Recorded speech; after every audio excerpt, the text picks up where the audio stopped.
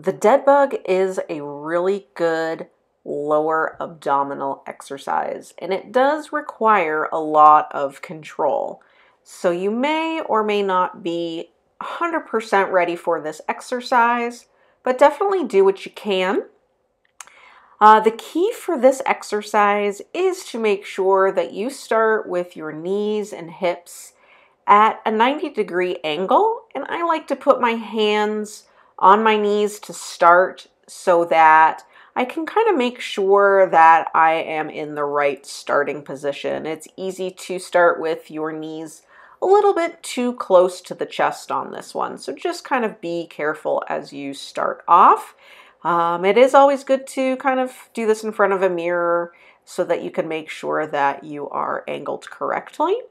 You want to take a nice deep inhale and exhale, lowering one of your feet to the ground. And then inhale and raise that leg. You can either work on one leg at a time, or you can alternate between the right and left sides. Once you've got this kind of nailed down, you really want to make sure that you are feeling the full activation of those lower abs when you're doing this exercise.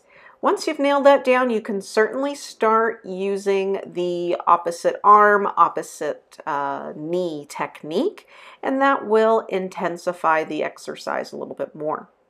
If this is super hard for you, and don't worry about putting your foot all the way to the ground. Just go as far as you're comfortable, and this is definitely something to work at.